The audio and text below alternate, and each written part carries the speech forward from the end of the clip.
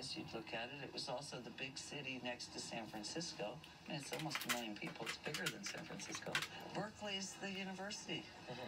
So you have the political correctness, and then you have funky Oakland. And why do I do that every time? Oakland is far more interesting than Berkeley right now. Why is it more interesting than Berkeley? Because Berkeley at that point had become too politically correct. And political correctness only goes so far. So black kids hanging out with a white kid is still problematic. In Oakland, it's really problematic. Why is that? Because the race relations are so tense. What do you think has led to the I would say income inequality. And that is prevalent in Berkeley. It's huge.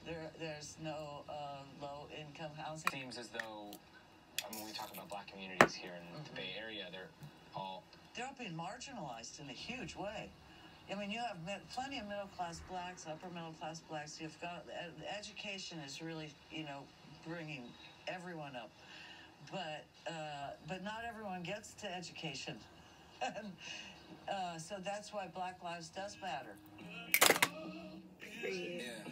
We're in Mountain View, California, which is known as the home place of Google, and we're at the Shoreline Amphitheater, where tonight G-Eazy is going to be doing a show. It's a big homecoming performance for his Endless Summer Tour, and behind me he's doing a meet and greet with a bunch of eager fans, and we're going to be talking to G-Eazy in just a little bit. No shortcuts, it ain't no cheese there. I brought the whole city out like a street fair. Yeah.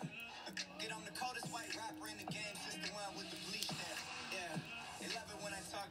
I get around, yeah, I'm on my Tupac.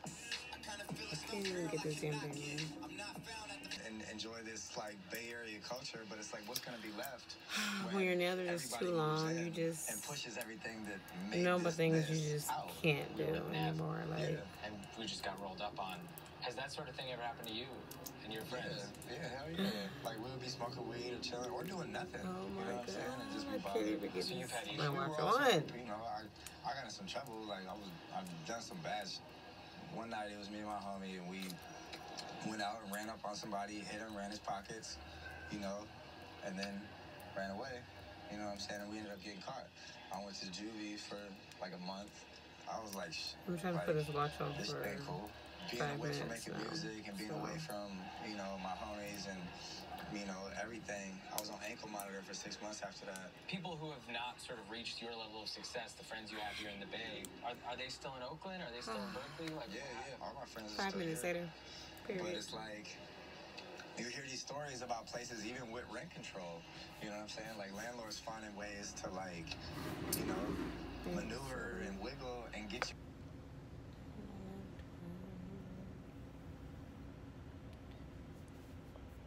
Every time I come to Starbucks, it's literally always a line. I mean, I see why it's so good. Like, duh. But, dang.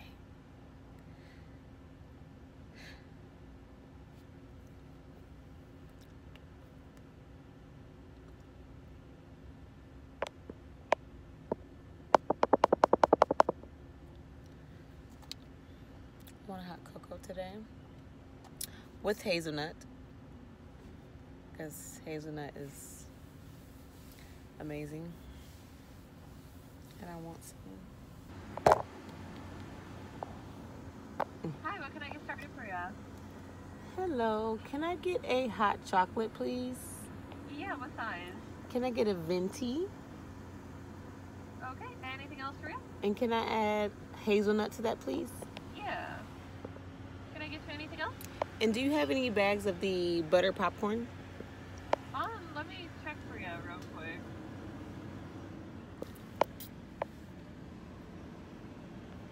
Yeah, we do. Can I have one of those as well, please? Yeah, can I get you anything else? Nope, that'll be it. All right, we'll see you up at the window. Thank you. Thank you. I'm so ready for Starbucks.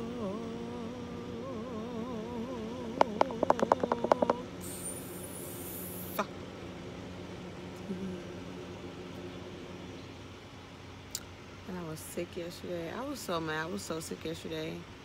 That's why I look like poo today. Look at my skin. My skin is not glowing today. She not. Period.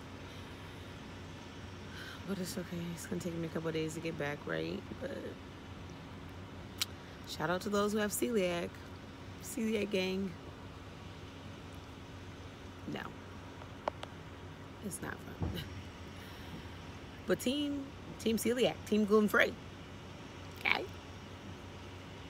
Okay.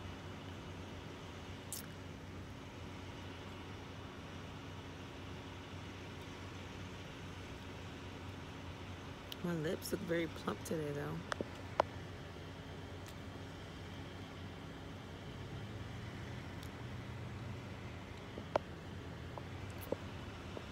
Everybody be asking me, what do you put on your lips?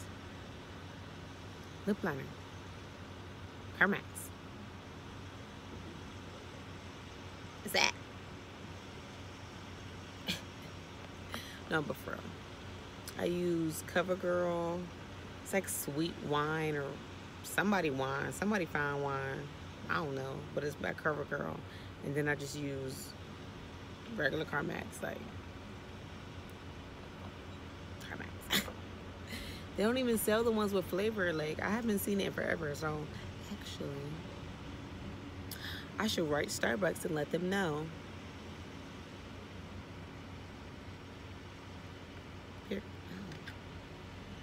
Period. Okay?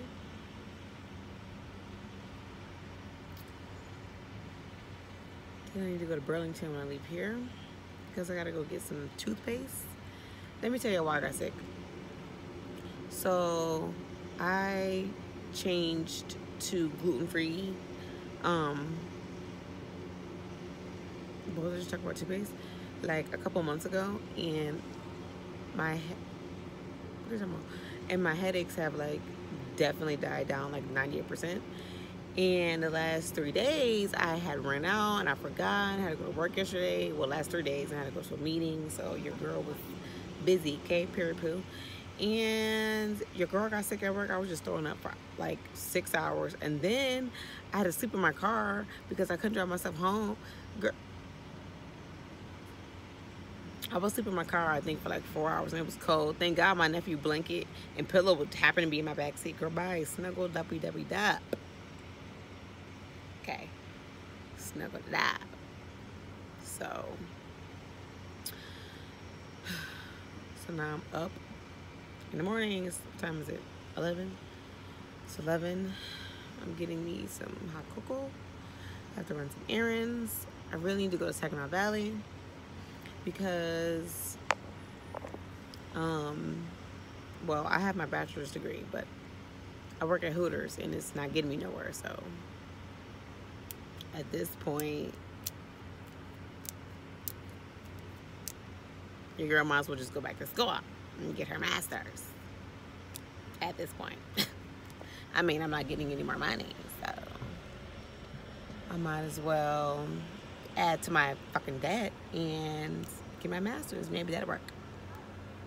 Okay? My phone's fucking high. I need to get a charger. Mom broke my charger. Thanks, Mom. But anyways, so yeah, that's what I'm about to go do.